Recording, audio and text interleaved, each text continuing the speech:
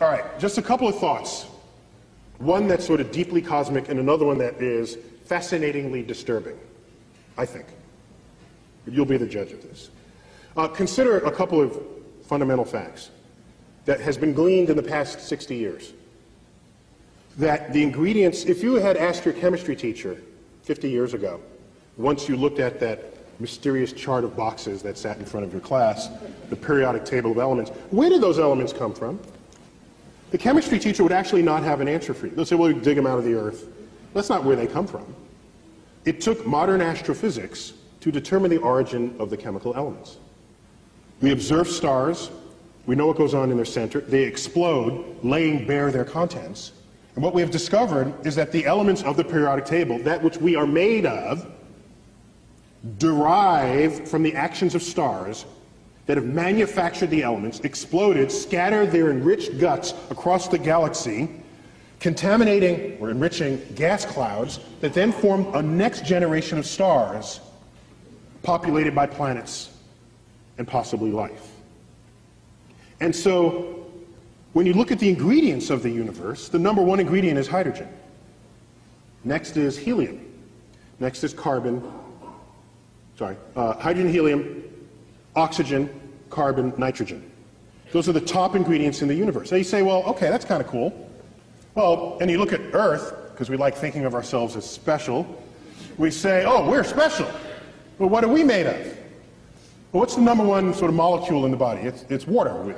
It's water. Well, what's water made of? H2O, hydrogen and oxygen. Hydrogen and oxygen. In fact, if you rank the elements in the human body, with the exception of helium, which is chemically inert, useless to you for any reason other than just to inhale it and sound like Mickey Mouse, you can't die from helium unless that's all you breathe. Number one in the human body is hydrogen. Matches the universe. Number two is oxygen. Matches the universe. Number three, carbon. Matches the universe. Number four, nitrogen. Matches the universe. And for each of us, the fifth element, other, is the same in both places. Okay? Other. So, we learned in the last 50 years that, of course, not only do we exist in this universe, it is the universe itself that exists within us. And had we been made of some rare isotope of bismuth, you would have arguments, hey, we're something special. But there are people who are upset by that fact, saying, well, that mean we're not special? Well, I think it's special in another kind of way. Because when you look up at the night sky, it's no longer we're here and that's there. It's that we are part of that. And that association, for me, is actually quite enlightening and ennobling and enriching. In fact, it's almost spiritual, looking up at the night sky and finding a sense of belonging, given what we've learned about the night sky. And so now we have ourselves. Now, are we alone in the universe? We're made of the most common ingredients there are. And our chemistry is based on carbon. Carbon is the most chemically active ingredient in the entire periodic table. If you were to find a chemistry on which to base something really complex called life, you would base it on carbon. Carbon is like the fourth most abundant ingredient in the universe. Isn't that rare? You can make more molecules out of carbon than you can all other kinds of molecules combined. So if we ask ourselves, are we alone in the universe? It would be, in spite of my diatribe about UFOs, I tell you in the same breath that it would be inexcusably egocentric to suggest that we are alone in the cosmos. The chemistry is too rich to declare that. The universe, too vast. There are more stars in the universe than grains of sand in all the beaches of the world. There are more stars in the universe than all the sounds and words ever uttered by all humans who have ever lived. To say we're alone in the universe. No, we haven't found life outside of Earth yet. We're looking, haven't looked very far yet. Galaxies this big, we looked about that far. But we're looking. And how about life on Earth? How is it hard to form? Just because we don't know how to do it in the lab doesn't mean nature had problems. So it may be, given that information, that given the right ingredients, which are everywhere, life may be inevitable, an inevitable consequence of complex chemistry. If that's the case, we look around our own solar system, we look at Mars. All the evidence suggests that Mars was once a wet, fertile place, an oasis. There are dried riverbeds and floodplains and river deltas and meandering rivers. It's all bone dry now. Something bad happened on Mars. Some knobs got turned in its environment that left it the way it is right now. Some bad knobs got turned on Venus, too. Runaway greenhouse effect. You saw the clip on that. 900 degrees Fahrenheit on Venus. Some knobs got turned there, too. People say, why spend money up there when we spend it? Because up there we might learn about down here, okay? I don't want a runaway greenhouse effect here. Venus is the best example in the solar system of a planet gone bad. Let's learn about that first. So, it turns out we learned that asteroid impacts, when they hit, can cast rocks in their surrounding areas into space with escape velocity, so they never come back to the planet from which it was launched. If Mars was wet and fertile before Earth was, as all evidence suggests, and if Mars had life before Earth had life, it is possible for there to have been bacterial stowaways in the nooks and crannies of the rocks that were cast into space. There's some hardy bacteria that we already know exists on Earth. Survives extreme temperatures, pressures, freeze-dried, reconstituted, radiation. The hostile environment of space would be nothing to some of these bacteria. It may be that life on Earth was seeded by bacterial stowaways on rocks that were cast free from Mars.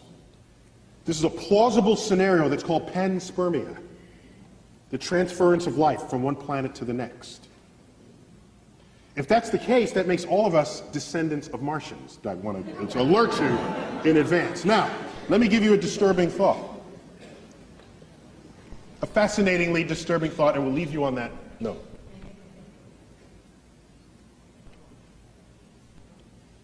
If you look at our closest genetic relative to human beings, it would be the chimpanzee. We share like 98+% identical DNA. We are smarter than a chimpanzee. So let's invent a measure of intelligence that makes humans unique. Let's say intelligence is your ability to like compose poetry, symphonies, do art, math, and science, let's say, okay? Let's make that as the arbitrary definition of intelligence for the moment. Chimps can't do any of that. Yet we share 98, 99% identical DNA, okay? The most brilliant chimp there ever was maybe can do a little bit of sign language. Well, our toddlers can do that. Toddlers. So, here's what concerns me deeply. Deeply. Everything that we are that distinguishes us from chimps emerges from that 1% difference in DNA. It has to, because that's the difference. The Huble Telescope, these grand, that's in that 1%. Maybe everything that we are that is not the chimp is not as smart compared to the chimp as we tell ourselves it is. Maybe the difference between constructing and launching a Hubble telescope and a chimp combining two finger motions as sign language, maybe that difference is not all that great. We tell ourselves it is, just the same way we label our books optical illusions.